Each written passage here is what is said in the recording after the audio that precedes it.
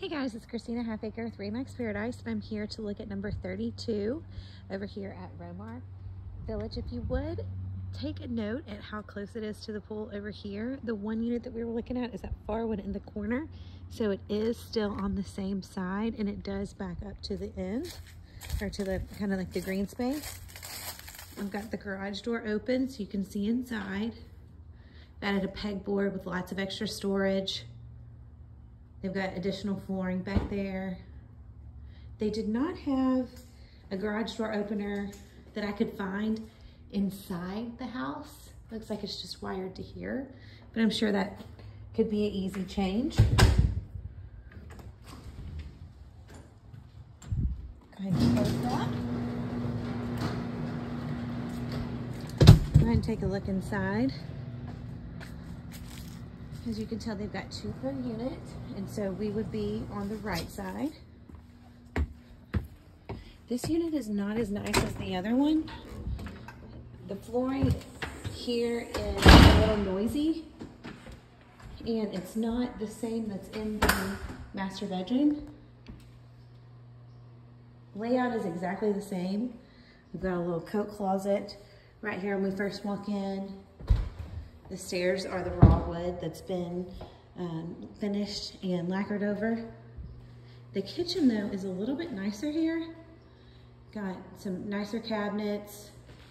Although not all of the appliances are the same, although they do look new, we've got Frigidaire black stove, Gold Star microwave, Whirlpool stainless refrigerator, and a Samsung dishwasher.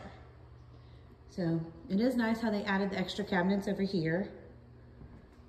They're very tall, lots of storage. Brand is nice.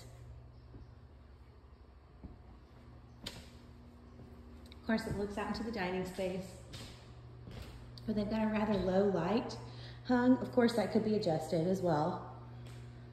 And they also hung their curtains very, very high, which I normally like. But there is no furniture out here in the living space. Go ahead and walk out to the backyard.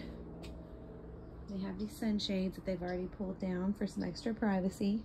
Of course, that room leads into the bedroom.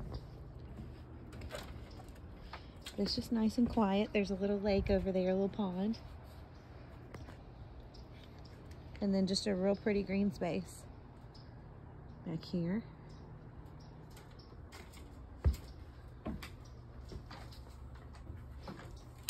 That door needs a little work.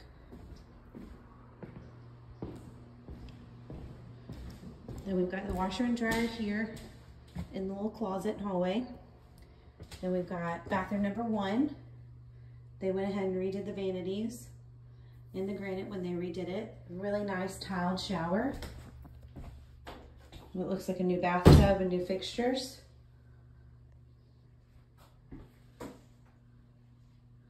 That's very nice.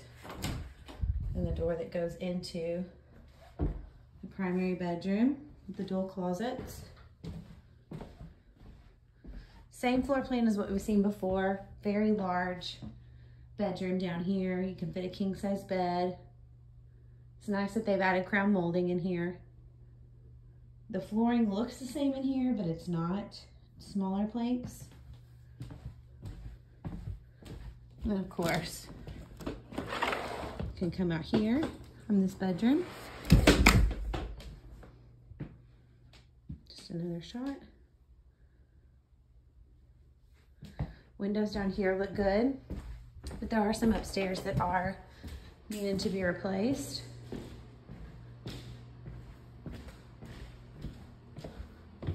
A little uneven right there. Then we've got carpet up here, and there's not any furniture, so you'd have to add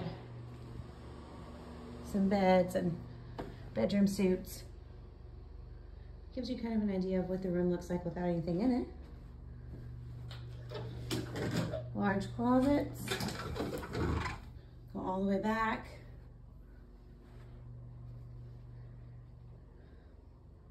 That window looks a little fuzzy, but I think it's just dirt. These look fine, but the ones in this other bedroom definitely need to be replaced. Another closet. Appears as if they've redone the cabinets, but maybe just new faces and new knobs. Double sinks. The original bathtub. Bathtub fixtures, everything looks to be in good shape. And then bedroom number 3 with those super foggy windows. And this one appears to be just a hair larger than the other bedroom. Could be the same, I'll have to look at the measurements, but it feels like it's just a little bit bigger. Same size closet, nice and big. The paint's in okay shape, but all of the trim is like an off-white instead of a bright white. And this carpet definitely has seen better days that would need to be replaced. Here's a look from up high.